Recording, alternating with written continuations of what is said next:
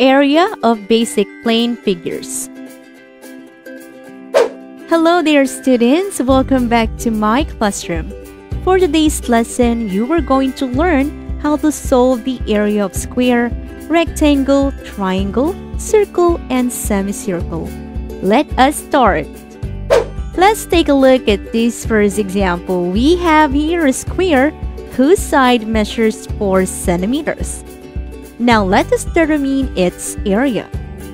Oh wait, do you know what area means? Area is the number of square units needed to cover the surface of a plane figure. A square unit is a square whose each side measures 1 unit. If its side measures 1 centimeter, its area will be 1 square centimeter. If it's 1 kilometer, it will be 1 square kilometer. Or if it's 1 inch, it will be called 1 square inch, and so on. Now to determine the area of a certain plane figure, we just simply need to count the number of square units it covers. Now let's try and go back to our example. Again, we have here a square whose side measures 4 centimeters. It means that it has 4 1 centimeters. Now let us count. 1, 2, 3, and 4. As well on the other side, we have 4 centimeters, so it means it has 4 1 centimeter. So let us count 1, 2, 3, and 4. Now we can see that we already have some square units. Now again, to determine its area, we just simply need to count the number of square units it covers. Now let us count 1, 2, 3, 4, 5, 6, 7, 8, 9, 10, 11, 12, 13, 14, 15, and 16 centimeters squared. It means that its area is 16 square centimeters. Now here, we can observe that if we multiply 4 centimeters by 4 centimeters, we will get the area which is 16 square centimeters. It means that the formula to get the area of a square is side times side, or S times S, or S squared. Now let's try this formula to our next example. Again, we have here a square, but this time each side measures 9 decimeter. Again, the formula for the area of square is side times side, or S squared. So here the measure of the side is 9 decimeters, so that will be 9 decimeters times 9 decimeters. If we multiply that, that will be 81 square decimeters. And that is the area of this square. Wonderful! Now let's go and have another example. This time we have our rectangle, whose length measures 7 meters. It means that it has 7 1 meter. Now let us count 1, 2, 3, 4, 5, 6, and 7. While its width measures 3 meters, it means that it has 3 1 meter. So let's count 1, 2, and 3. Now we already have some square units. Now, to get its area, let us count them.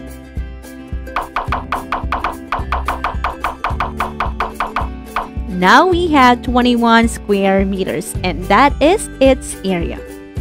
Now we can observe that if we multiplied 7 meters to 3 meters, we will get its area, which is 21 square meters. It means that if we multiply the length and the width, we are going to get its area. Therefore, the formula for the area of rectangle is length times width. Now let's try this formula for our next example. Again, we have here a rectangle whose length measures 9 meters and width measures 4 meters. Now let us solve. We have the formula for the area of rectangle, which is length times width. Now let's multiply 9 meters to 4 meters. And that will be 36 square meters. Great job! Now we have here another example. This time we have a triangle whose one side measures 6 meters. So that means it has 1 meter. So let us count 1, 2, 3, 4, 5, and 6. While the other side measures 3 meters, it means that it has 1 meter.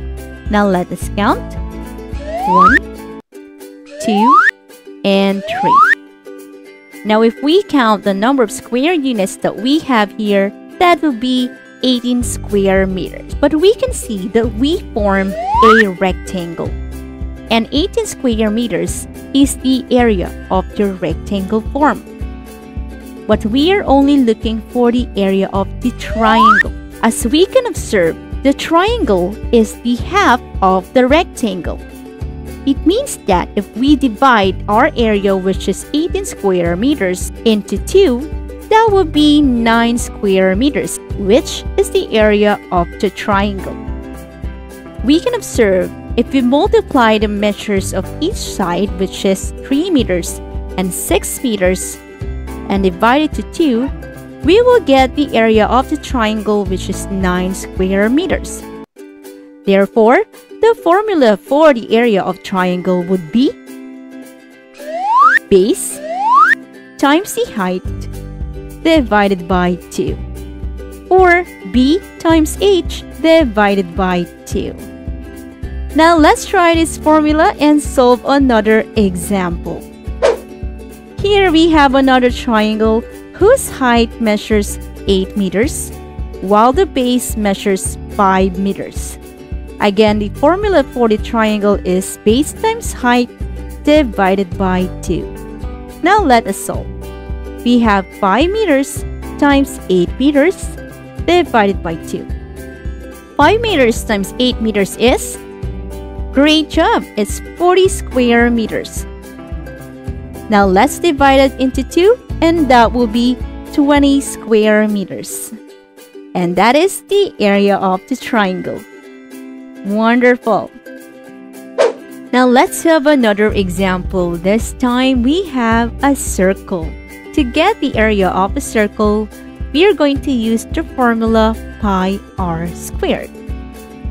Here, the value of pi that we are going to use is 3.14. Now, the r stands for radius. The radius is the half of the diameter, which is the 4 inches. Therefore, the half of the diameter, which is 4 inches, is 2 inches. But here, we need to get the squared of the radius.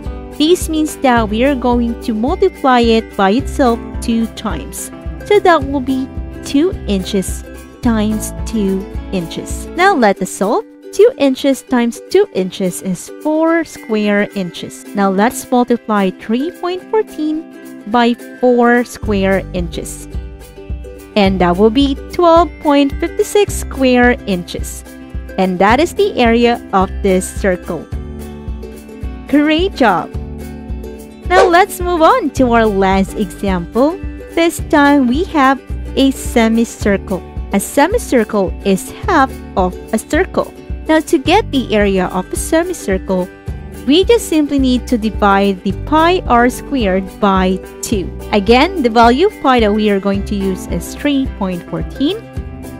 And the radius here is half of the diameter, which is 4 inches. And the half of the 4 inches is 2 inches. So that will be 2 inches times 2 inches divided by 2. Now let us solve. We have 12.56 square inches divided by 2. And that would be 6.28 square inches. And that is the area of this semicircle. Wonderful! You made it this far, students. Now here are the things that you learned today.